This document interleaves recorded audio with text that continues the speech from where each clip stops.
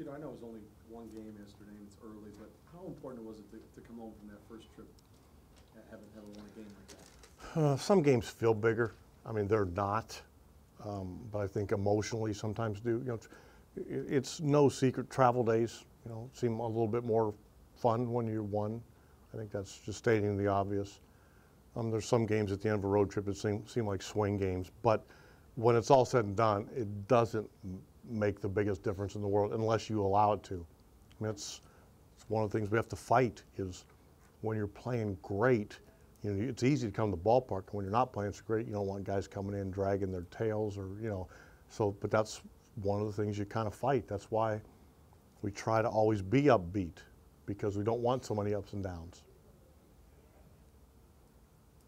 How much do you look forward to this day, managing in Cleveland, the first home game? You know what? I'm really excited. I mean, it's going to be a really special day. We get so busy with what we're doing, you don't really allow yourself to think like that. I mean, in spring training, you're taking care of spring training, and then you go to Toronto, and then you go to Tampa, and I mean, we got home at 9 o'clock last night, and you unpack a bag, you wake up this morning, get ready for the Yankees. So there's, you know, and again, that's part of why you want to be prepared so you can enjoy the pregame stuff. But because there's always a game to be played, and we can never lose sight of that, because that's why we're here. How much have you been looking forward to the dad? Well, and again, it'll be really cool, but we've been so busy. It's not like I've just been sitting in Tampa thinking, you know, I can't wait to get through Tampa so I can, you know, I mean, it's like we have a job to do, and normally you get in your routines and you do it. But I'd be lying if I said I wasn't really on. I mean, this will be really cool for me. I mean, has your dad said anything about it? Just that he's coming.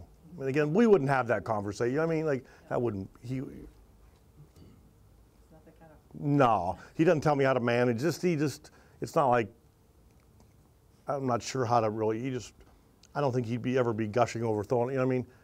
He's thrown a baseball a million times in his life. He'll be really honored, and he'll be excited, but it wouldn't be something he'd talk about. Do you talk much baseball with him? No.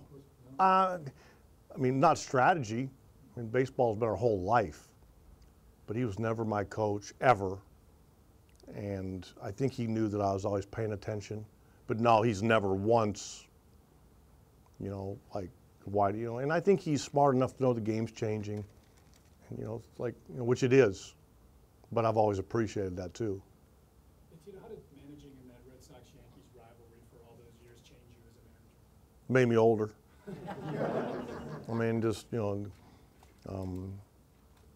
know, the biggest, I think one of the things I learned through that experience was that each game means one game. You know, you can find out that the fans, the media, even, you know, people with the ball club, you can lose sight of the fact that when you win, you only get credit for one win. It doesn't, you know, people expect you to use your closer every game and never give guys days off, and it doesn't work. So as a manager, you have to treat it like every other game, and that's not always the easiest thing to do. How do you push yourself to get better and keep getting better, even though you've been around this game for so long? Oh, it's not hard. If you don't, you're gonna have to go get another job. I mean, or everybody else will pass you by. I mean, there's a reason we do this, because we like competing, and it's fun. I mean, it's fun trying to be better than the other people. That's part of why we do it. It's not hard. When that day comes, I can't see it coming. I think my body will give out first, but I would do something else. Sure, you've been asked about this in spring training, but what's a guy like Swisher mean to this clubhouse and just his personality? He was up here for, I don't know, 15 minutes, and it just seems like he's just full of energy all the time. That would be a good read, and the reason it's legit, it's consistent. You know, it's not just every once a week or you can't pull it off. That's how he is. I mean, to the point, I give you an example, in spring training games, on the days like we'd travel and he wasn't there, it was noticeable. Like, damn, the dugouts, you know, it should be the other way around. Like, the young kids are playing and there's more exuberance. It was like, here's the veteran guy that it's like, it carries, it's amazing. I love it. It's very welcome.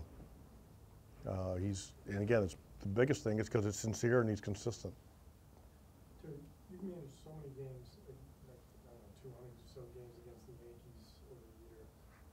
Does this team just look strikingly be the way, you know, the 25 guys right now? Well, they're a little beat up right now. And again, I totally honest, I hope they stay beat up until Friday. You know, but I mean, they got some injuries. You know, and that doesn't mean, you know, again, the game we play, you play today, and you know, if Kuroda pitches a great, you know, there's so many variables that go into it, but I'm sure they're trying to get healthy. You know, that's part of, you know, some of their veteran guys that aren't healthy are a big part of what they do. You know, in the meantime, you know, it's really weird. Like, sometimes you don't miss guys depending on who fills in and how they do. You know, for short spurts, guys can pick up the slack. It's when you lose guys for lengthy periods, that's when it can make a dent. Is Euclid looking like the listed? He actually looks really good. Again, I hope he doesn't, but he does look really good. Is there some history with you and Madden that accusation came out of throwing at Lombardi? Well, you didn't read the accusation very well, did you? Did you read it? Apparently not. He didn't accuse me of anything. So don't do that, okay? Thanks. Terry, what's the latest on Marson? Just how he's feeling? He's doing better. He's doing okay. He looks a lot. His neck is stiff, but he's moving around a lot better. And along those lines, Scott Casimir went out and threw 75 feet and about 30 throws, and we'll build up that throwing program in the next day or so. And Tito, that collision, it seemed like a solid baseball play, clean baseball play. But there's been a lot of emphasis about head injuries and all. Should that home plate collision be eliminated? Is there any way? I don't know how you do that. Yeah. I mean, I understand the point. I mean, I'm all for nobody ever having a head injury. I just think that when it's been said, it hasn't been thought through enough. If you say that, no collisions, you're putting a lot of base runners in a horrible position, because catchers on instinct, sometimes not just instinct, but the ball's going to take them to the plate. What's a base runner do? I mean, I just think you need to think it through. If you don't want to have a collision, instruct your catcher to move. That's really easy, but you can't make a rule. You know, the rule is the catcher can't block a plate until he has the ball. For the very most part, that's when you see guys get hit. They're the gritty guys, I'm giving it, but they try to block the plate before they have the ball, and then there's a bobble or they get it late and they can't brace themselves. That's where you see the problems. And again, part of it's the game. I don't think you can, again, I agree, it'd be great if nobody ever has head injury, but if that's how you feel as an organization, just instruct your guys to not do it.